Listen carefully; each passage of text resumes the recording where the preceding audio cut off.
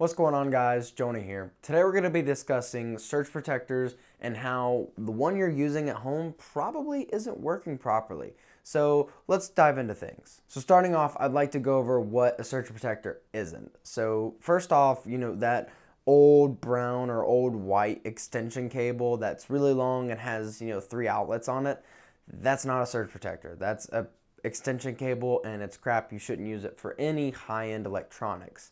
The next is just a standard power strip. Now, this could be considered a surge protector in a way, but more than likely, it's not going to protect against very high surges at all. So anything above just a very low level is not going to save anything. It's probably just going to get fried. So definitely watch out for those. It's going to be labeled a surge protector, but just look at the specs on it, and we're going to go over those later, exactly what you need to look for when you're looking for a surge protector. Next is a power conditioner. Now, a power conditioner is similar to a surge protector in that it's changing the power, but with power conditioning, it's actually taking dirty power that's coming out of the outlets, normalizing that voltage and sending that to your device or whatever's plugged into it. So typically household voltage varies, so it goes high, goes low, goes high. Power conditioner sends out a steady stream, keeping it as level as possible, and that's actually going to save the electronics a little bit. It's going to make them last a little bit longer. It's going to hopefully filter out some of that dirty power. And lastly, a UPS or an uninterrupted power supply. Now, this has a battery in it, so essentially if the power goes out, then this battery kicks on and keeps all of your equipment running so it doesn't shut off improperly. So it gives you time to shut everything down, make sure you save all your files and everything in case the power doesn't come back on. But a lot of UPSs do include surge protectors on them, but not all of them do, so that is something to watch out for. So let's talk about exactly what a surge protector is and what it does. So to understand that, we need to understand what a surge is. So surge is a spike in voltage in your power. So frequently referred to surges are lightning strikes. So if a nearby lightning strikes or lightning strikes your home, strikes the power wires, you could see a surge of electricity. Same goes for if you have large appliances. So if you were to turn on a refrigerator or a really big freezer, dishwasher, AC units are really bad about it, heaters are bad about it. If that overloads that circuit, then that could cause a surge and it could potentially damage some of your electronics. So that's why we use surge protectors.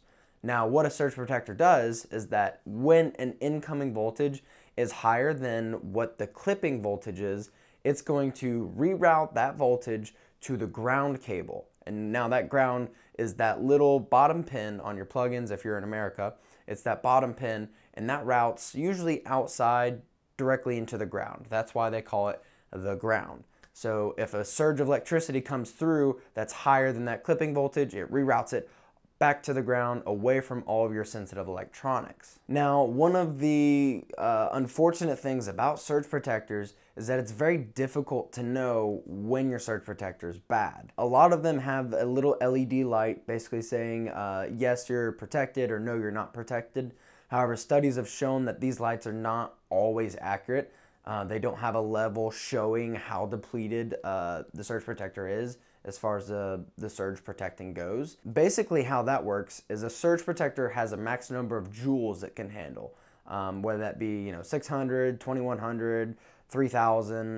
The numbers definitely vary on the quality of the surge protector, but it can handle a certain amount of joules, and once it's handled that amount of joules or protected against that much joules, the surge protector will no longer work. Now, in an ideal environment, the LED light on the surge protector would either change to red or turn off, indicating that, okay, this surge protector is no longer working, and if a surge were to come through, your electronics would not be protected.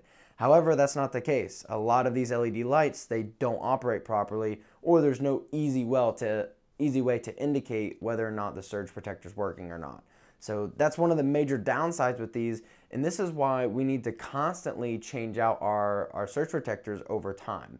So I would say every 3 or 4 years, whether you've been hit by electricity or by a lightning strike or something like that, you should probably swap out your most important surge protector So the one going into your home theater equipment with very sensitive and expensive electronics, or if you have a computer like this, very expensive setup, you probably want to change out that surge protector every few years just to make sure you're okay. Whether that protected light is on or off, definitely a good idea to just swap it out no matter what, because you want to make sure that it's protected, because if it's not, in an instant you could lose a lot of really expensive electronics. You just really don't want that. So now when you're looking to buy a new surge protector, there's a few different specs that we want to look at. The first one being the number of joules that it can handle. Not joule as in like, vaping joule like the kids, but joule as in electricity.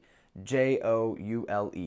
And essentially the higher number the joules that a surge protector can handle, the better. So you don't want one that can handle 600 or 700. You want one that can handle 1500, 2000, 2500. The higher number, the better with this. The next thing we want to look at is if a product is UL certified or not. Now, UL stands for Underwriters Laboratories, and basically this is a company that tests different products and makes sure that they meet a specific set of standards.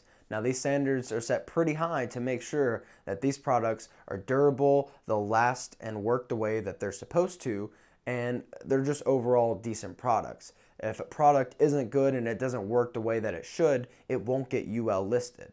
And that's why this is a pretty important spec to kind of look at, especially with a piece of equipment such as a surge protector, just because it's an essential and very important part to your setup. Next is the clamping voltage. Now earlier I believe I said clipping voltage, so I may have screwed that up, but clamping voltage is the maximum amount of volts that can pass through the surge protector before it routes that to the ground, or routes the surge or electricity to the ground. So typically the lower number, the better for this. Some of the best surge protectors are known as having around a 400 clamping voltage. And lastly, a lot of these surge protector companies offer some type of insurance for the products that are connected to the surge protector. So for instance, one of the main companies that I use and the surge protectors that I buy is a company known as Panamax. Now Panamax offers a pretty high insurance policy for whatever devices are connected to it. So if anything were, if I had my laptop and a bunch of other equipment plugged into the surge protector, as long as that surge protector is still under warranty and it's still working right, if all of my equipment were to get fried, then Panamax would cover up to a certain amount. Now, this varies from company to company, surge protector to surge protector. So definitely look at that and read into the fine print just a little bit so you understand what you're getting. So again, I really want to urge you to replace all of your old surge protectors every once in a while. And it may be even good to the really important stuff, just replace that one and move that older one to something that doesn't have any surge protection at all. And that way you can kind of swap through them a little bit and you can at least reuse it as like a good power strip. But again, like all the important stuff, the very expensive electronics, make sure you get a new surge protector on those every few years just to make sure you're okay. Going back to when I worked for my father and his AV installation company, we had one customer where they had a really nice garage setup. His TV, like a 70-inch TV mounted to the wall in there, had a cable box, nice speaker system. Everything was connected to a surge protector except the cable box. He had put that in after we had come in and run some wires, and basically that cable box got fried, and the HDMI cable connected to the TV, that it fried all the HDMI ports on that TV. So essentially they couldn't really use it anymore and they just had to use the smart functions on it. And then again, they couldn't really use the speaker system as it was originally intended. So that's why, it's always important to keep a surge protector on your stuff. We've had many instances of people getting their electronics fried just because they're not using surge protectors. So do it now and take some of those notes that I put into this video into consideration when you're buying one.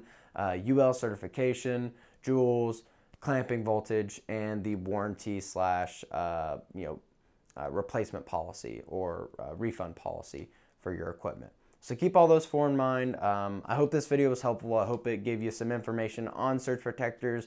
I know it's a little bit of a boring topic, but it is important. So if you enjoyed the video, I'd appreciate it if you click like. If you're not subscribed to the channel, go ahead and click subscribe now. I'd really appreciate it, and we'll see you guys in the next one. See ya.